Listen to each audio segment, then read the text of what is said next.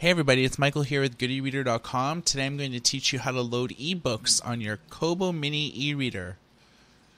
I'm going to show you how to use Calibre, Adobe Digital Editions, Dropbox, and good old Windows Explorer.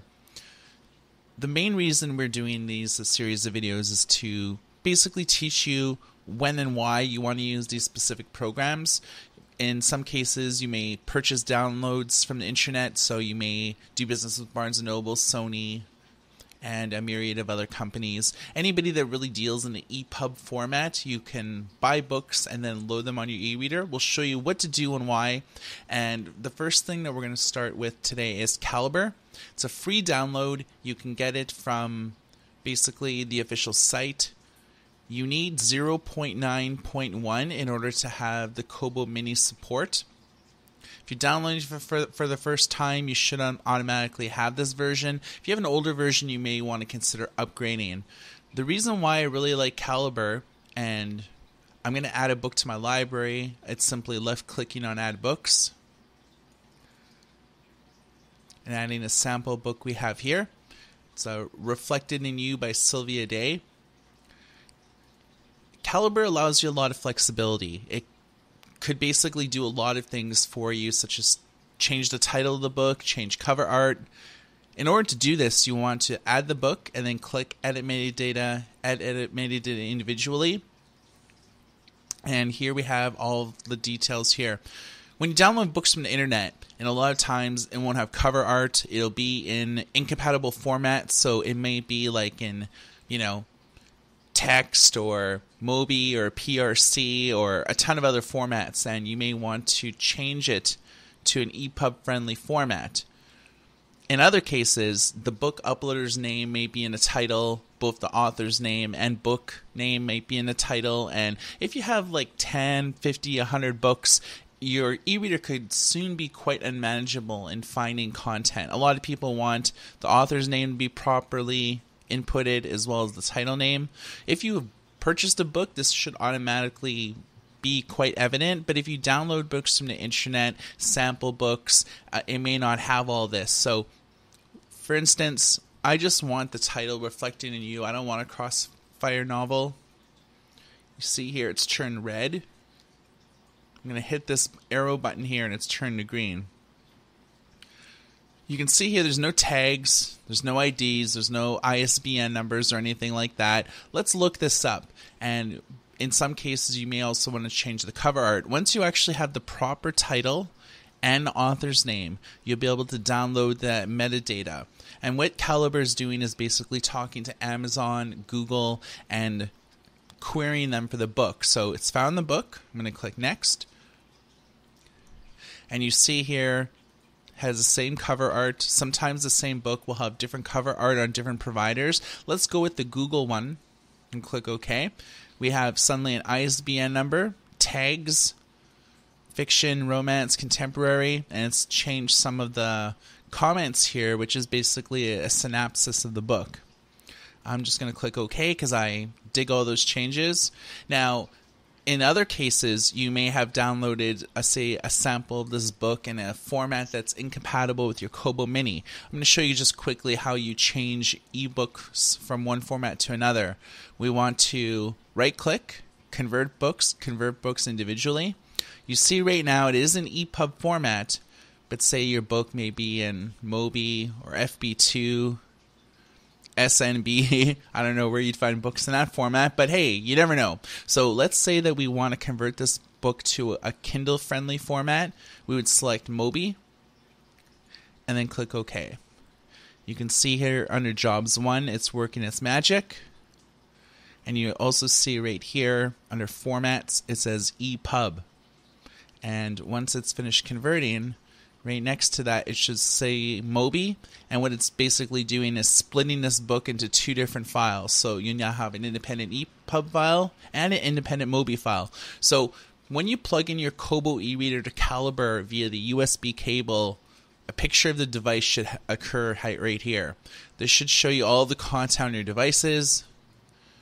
You see here we have many issues of the Vancouver Sun, as well as a lot of free and paid books that we've purchased from Kobo.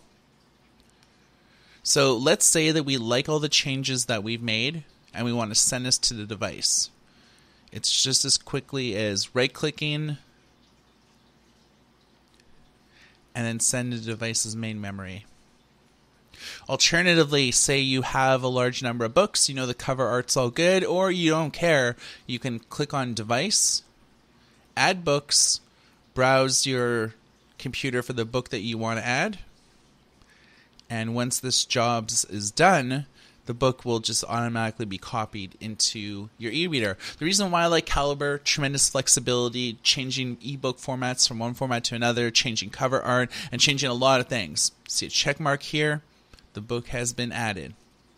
Here we have Adobe Digital Editions. This is also a free download. The main reason why you want to use this program is for books that you have purchased from the library or books that you have purchased from other companies in EPUB format. Again, when your Kobo is plugged into your computer, you should see this appear here under Devices. There are earlier versions of Adobe Digital Editions. It's unknown whether it has support for the Kobo Mini. I have 2.0, so this is the latest and greatest. You may want to upgrade. So if we click on our Kobo device, we see a number of books we have on it. What we want to do is add a book that we've purchased, another sample book. So I'm going to go File, Add to Library. I'm going to add this book here. Now, in order to copy it to my device, I just simply need to drag and drop it. When you have installed Adobe Digital Editions for the first time, you may have to register an account, email address, password. They don't really ask you for too much private information, but you need to do it. And in some cases as well, when you're copying over books, you may want to enter some sort of user account information from the bookstores you purchased it with, or credit card information. For library books, it's pretty simple to do it just as I showed you. And after about 2 weeks, the books should just automatically be sent back to the library. You really don't have to return them early, although libraries do encourage you to do that. So that's Adobe Digital Editions. Windows Explorer is a very popular and probably the go-to program for most people to copy ebooks. It's as simple as just dragging and dropping, folks. And as you can see here, we have a number of books on our Kobo Mini. I want to say add a book, another sample book, The Mark of Athena. I'm just going to right-click, copy, go to my Kobo, right-click, and paste. You don't want to mess with a lot of these directories here. I encourage you to just copy things to your root or just create directories that are indicative to like authors that you like. So if you have more than one book,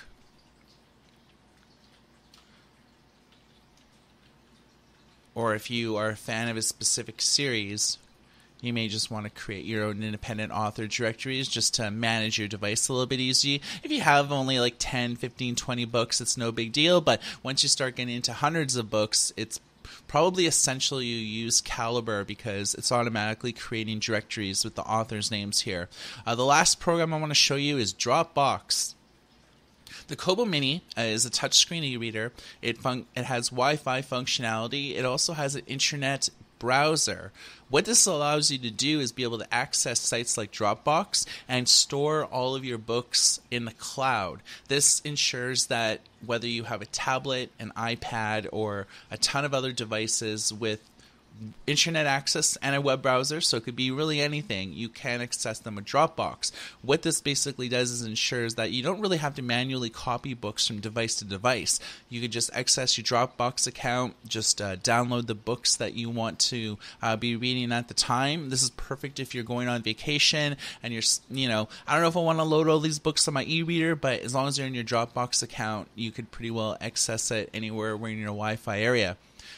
Dropbox is free. You could basically store about 1,000+ books on there without even having to pay them anything. Once you create an account, you'll basically see this is your home. Pretty well lists all of the books you have on it. If I want to upload a book, I just click Upload, choose Files, select a book, and it's basically uploading it. You can see here the final countdown as it's being uploaded. Alright, we're good to go. It's right here. If you want to download this book, all you do is just access your Dropbox account through your Kobo web browser, and you can just download the book straight to your device. These are pretty well the most common methods of transferring ebooks to your Kobo Mini. If you have any questions, concerns, or anything else, please comment on this YouTube video. If you're watching it on our website or other websites, it's youtube.com/goodyreader, and you could just leave a comment, let us know your thoughts. And for all the latest news, reviews, such as the review of the Kobo Mini that we did, you can check out our website, goodyreader.com/blog. And my name is Michael, and everybody take care.